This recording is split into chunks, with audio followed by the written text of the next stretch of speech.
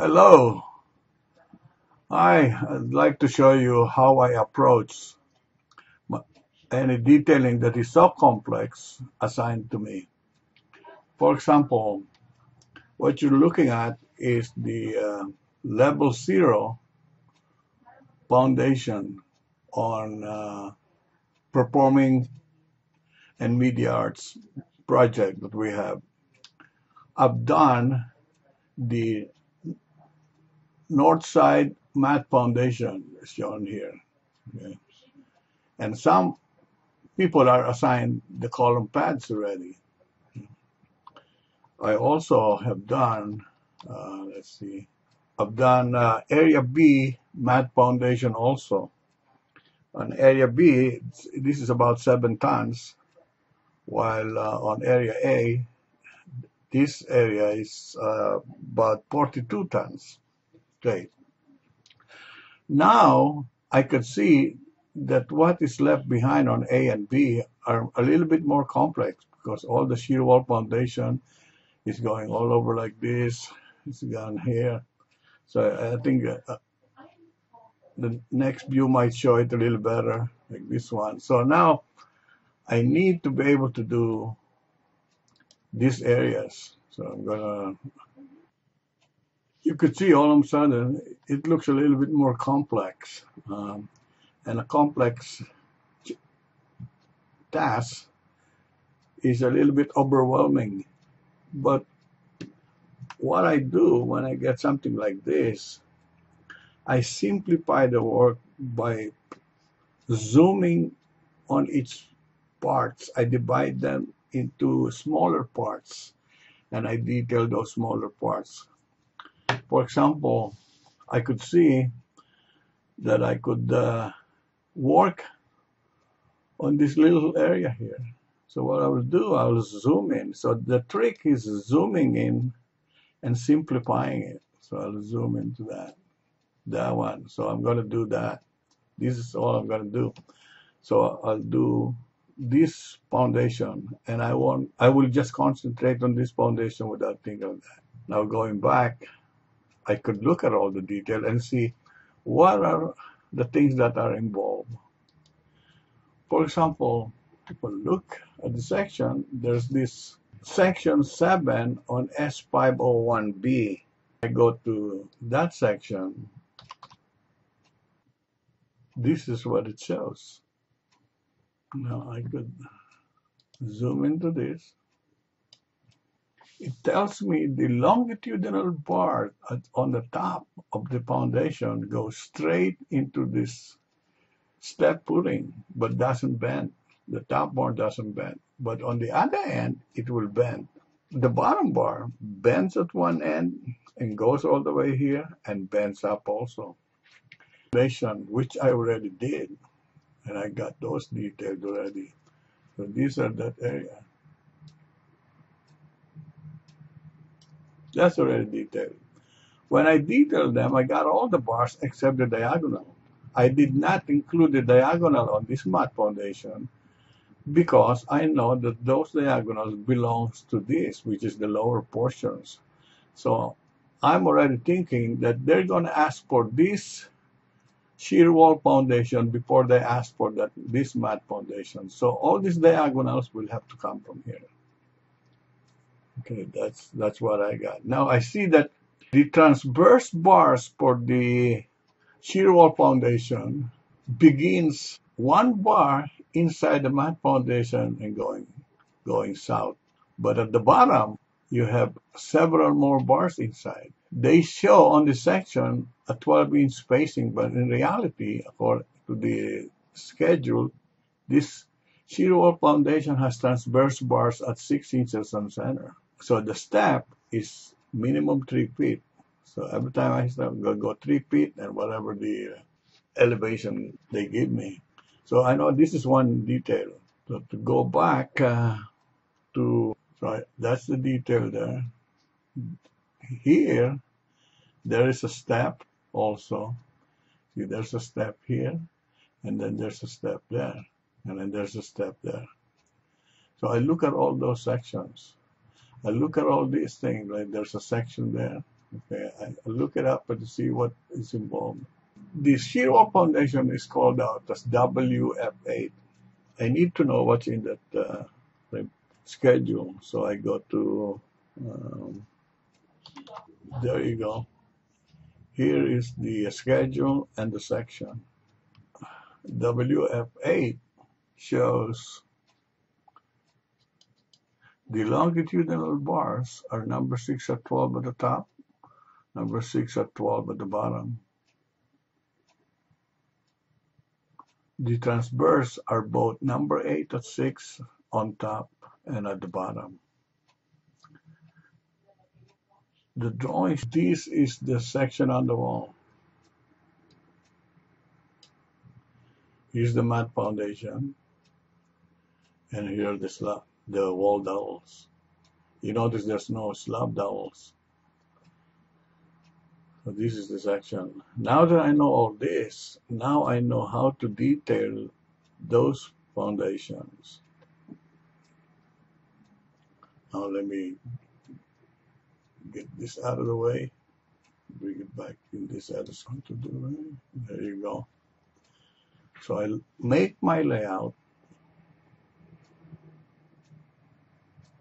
And what I do, I'm just going to do the rebar for the shear wall along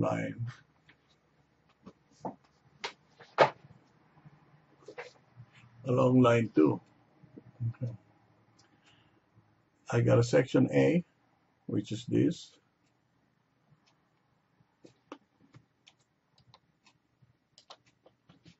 I got the top longitudinal bar going into the step and bending on the left side.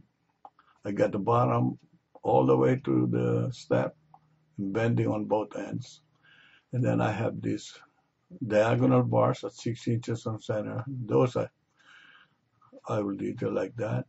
And then I have a section view that shows the standee. So the section view allows me to indicate all the bars on my bar list.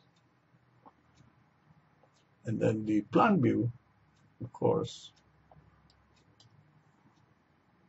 will be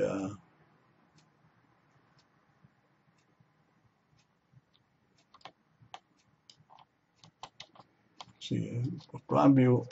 On my plan view, all I care about are the main reinforcing. The reinforcing that goes in the step, I do not show it on my plan view. For example, here, my longitudinal bars, I have 14, 6C07 at 12 inches top, 14, 6C08 at 12. So that took care of all the longitudinal. You notice I'm only using one line because having two lines will make it more crowded. On the transverse, I also have one line. And you will notice on the transverse, I have 65 for the top, but 70 at the bottom. I call it top, it should be bottom. So the bottom is, there's only 70 at the bottom, 65 only at the top, which is demonstrated by the section. You see the section, the bottom bars has more bars than the top. The bottom bars on the mat foundation has already been detailed. That is why on my transverse in the plan view, I show more bars. And I show the limit is longer from here to there. And then I will show through scale the dowels. And I will call out the dowels. I'll call out the dowel. 49 mark 6C11, all dowels at 9 inches each face. So I got the longitudinal, I got the transverse, I got the dowels. How about the column paths? Somebody's working on the column paths. Whatever they detail on the column paths can go into my shear wall foundation. Now, near the south end, the transverse bars for the shear wall is a little bit longer. It goes all the way to the step. Here I have 8 top bars and 8 bottom bars. They're both the same. But on the top bar, the bend is on this end. There's no bend at the step. But at the bottom, the bend is the same way. Both bends are on this side. Here, on the next one,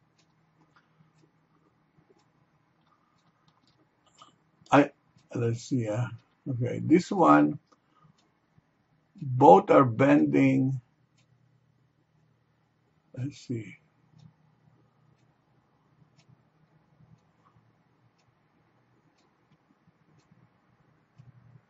both are bending on this end.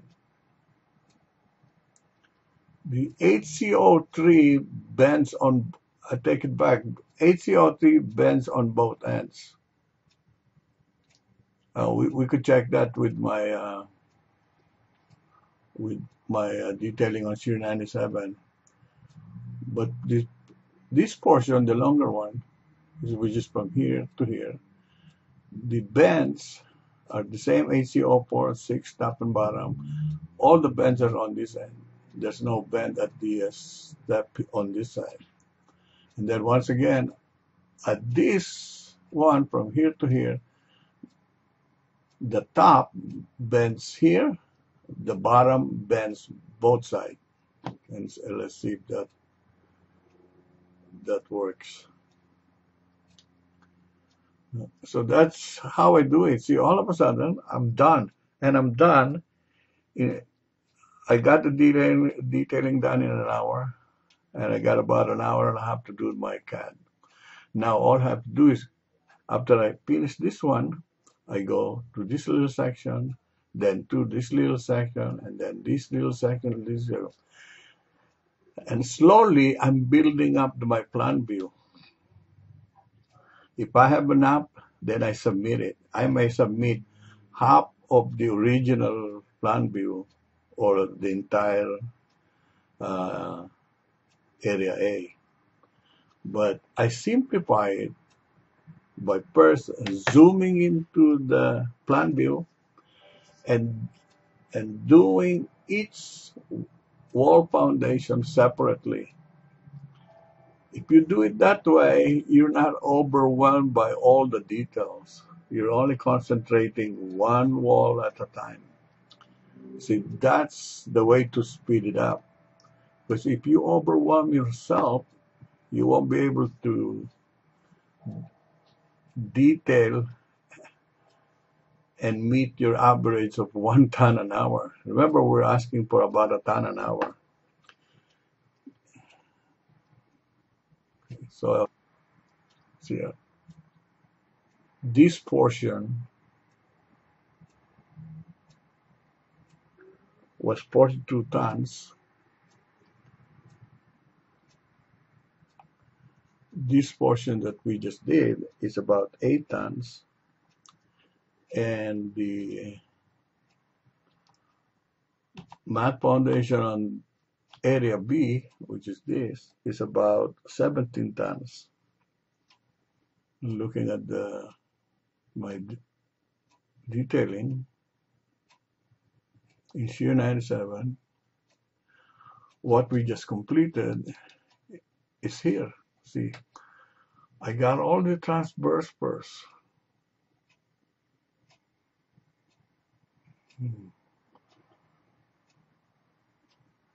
Second transverse, the second set of transverse, HCO2, which is bent only on one end, is at the bottom. HCO3 is at the top. So I haven't properly called it out on the drawing. The third set is both HCO4 top and bottom.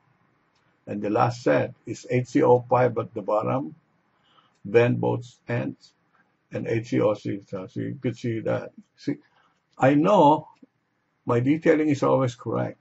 It's in the CAD that I'm going by what this shows, you know.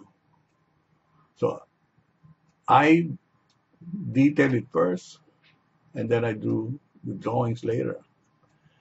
And you notice, to guide me on the drawing, I will say, mark WF8 along line 2, the wall foundation along line 2 from C to D4. C section 1, 4S501. That shows the schedule and the section.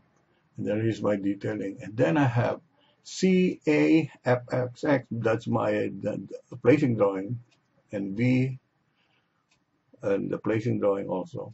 Here I have the diagonals, both the same.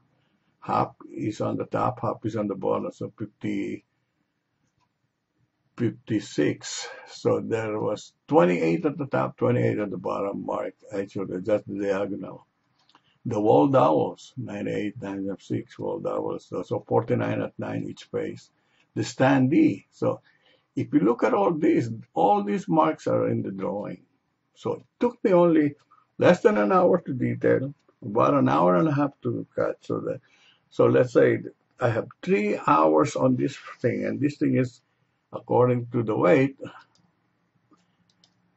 is 8 tons. 8 tons, 3 hours. I had 2.67 tons per hour, better than the average 1 ton per hour. The area B mat foundation had 17 tons, and it only took me practically a day to both detail and do the CAD. So the 17 tons, 8 hours, say 8 hours, I had 2.125 tons per hour. Again, I beat that 1 ton per hour. The best one I did is this North Foundation. The North Foundation is 42 tons, and it took me 14 hours. But I basically just did the detailing on Shear 97, and Angel or somebody is doing the drawing. But still, 42 tons, I believe I calculated about 14 tons. My hours and Angel hours to drawing would amount to 3 tons per hour. So on all 3, even the complex one, average more than 1 ton an hour. Our goal on this job is 1 ton an hour, and I am averaging more than that. And I thought I'd demonstrate it to you. So when you get a complex part, do not be overwhelmed by it. What you should do is make your job as small as possible by zooming into it, and do each one separately, and do each part in an order. For example, I did all the longitudinal first, then all the transverse, then put the step rings, then the standee, then the wall dowels. That's done. Then I go another wall, then another wall, another one. Next thing you know, you're done. The reason I'm so concerned about this detailing is this is going on a fast track. They're already digging at it. They expect us to be out of the foundation right away. So I'd like to be able to submit a great portion of the foundation, at least on level 0, by the end of next week. That's why I thought I will demonstrate to you how I did it. So today, I did the complex portion, a portion of it, for half a day. I hope you learned something from it. Thank you very much.